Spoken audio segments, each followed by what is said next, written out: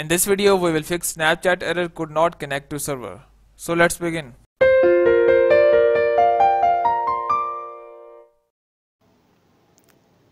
So to solve Snapchat error, there was a problem connecting to server. Just go to your mobile settings. Once you are in your mobile settings, just scroll down below and search for date and time. Here under system we have date and time. Just go and tap on it. And here just go and tap on the automatic date and time and select use network provided times. In your case you might have an on button here, just go and on it. And after that just go and on the automatic time zone. Just go and on it.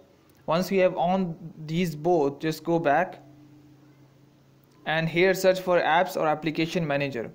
In my case this is apps, in your case it might be application manager. So just go and open it. And here at the top tap on three dots and tap on reset app preferences. Tap reset apps. Once we have done so, just scroll down below and search for Snapchat. And here we have Snapchat. Just go and tap on it. And here tap on storage. And here tap on clear data.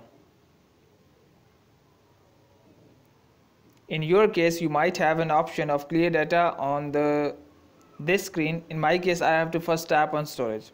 Once you have cleared all the data, just go back and open your Snapchat. Hope the problem will be solved. If you still have an issue, you can comment below. I will try to answer that.